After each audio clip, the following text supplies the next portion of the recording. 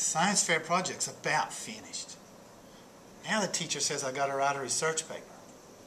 Whew, I don't even know where to start. I know that fairy godmother said she had an app for some help. Boy, that help would be good now.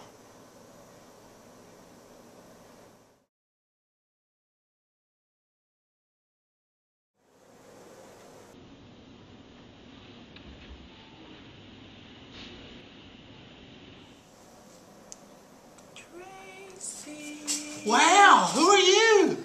I'm the happy research rabbit helper. Awesome. I heard your dilemma and I am here to help. Thank you. That fairy godmother's got some cool friends. We're tight. Oh, good. Well, where do I start? Well, tell me, what is your interest? What is your experiment on? I'm judging solar energy, an oven, on how the best way to cook an egg is. Good. Oh, that sounds great. You know what? In paragraph 1 of your research paper, and you're going to have 6 or 7 paragraphs. That sounds like a lot. It does. That's a little scary. Yeah.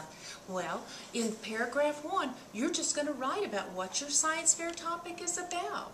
Okay. Maybe tell a story about how much fun you would think it would be to maybe cook something on your driveway. Oh, okay. So, you be Tracy. Your voice is very strong there. Oh, okay. 3 to 5 sentences. Tell your story of why you're interested in your topic. Okay. That And at the sound bad. very end of that, make a prediction about what's going to happen at the end of your experiment. Okay. That would be my hypothesis. That's your hypothesis. Okay, that's not And you hard. are finished with paragraph 1. Okay, that's easy. Yeah, I thought you would like that.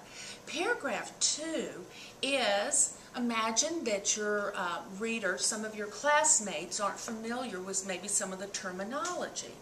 And so in paragraph 2, you're just going to give some background and talk about some definitions. Can you think of something? Okay, so I could put? explain to them what solar energy is, Sure. what passive, what active solar energy is, Good. stuff like that. Absolutely. Okay, I got that. And paragraph 2, you're done. Okay. Paragraph 3, 4, and 5 are from expert opinions. Okay. You can go to the internet. You can go to newspapers, science magazines, perhaps even your classroom textbooks. And you are going to take some notes on what happened perhaps in the past related to solar energy. Okay. Can you think, like, how old is solar energy? Solar energy goes way back to the Greeks and the Egyptians. Oh, yeah. It's a lot to look up. Yeah. So all you need is 3 to 5 sentences about the past of solar energy. Oh, okay. Now you're going to talk about, right now, what's going on in your next paragraph, paragraph 4, and you're halfway finished, Tracy. So paragraph 4 is what's going on right now with solar energy. If I don't really know, I can maybe go Google that, find out who the experts are, and read about them, and include that. And you know what? Newspapers are also a good source of information, because that's a current event. Okay. So think about paragraph 4 is like a current event. Okay. Now, paragraph 5 is about the future of solar energy. Okay. And can you imagine what's going to happen at the future of solar energy? Well, I know I can. Plus, there's a lot of people out there who are looking to the future, and I could look them up again. That's right. On the internet or in books and research that. Find an expert who can talk about the future of something related to your science fair project. And now you have done all of your research. You are done in paragraph 6 and 7, the very end. Oh, almost done. Yeah.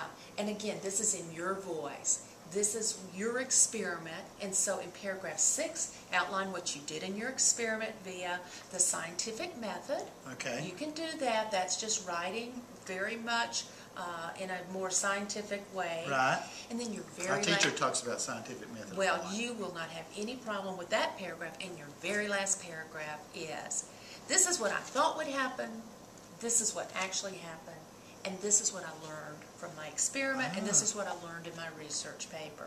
And so 6 and 7 are personal, or what you personally did in your personal reflections. Oh. And Tracy, that's all there is. Well, that's not near as hard. I am so thankful. I can do this now. You can do this. Good luck, Tracy. Thank you. You're welcome.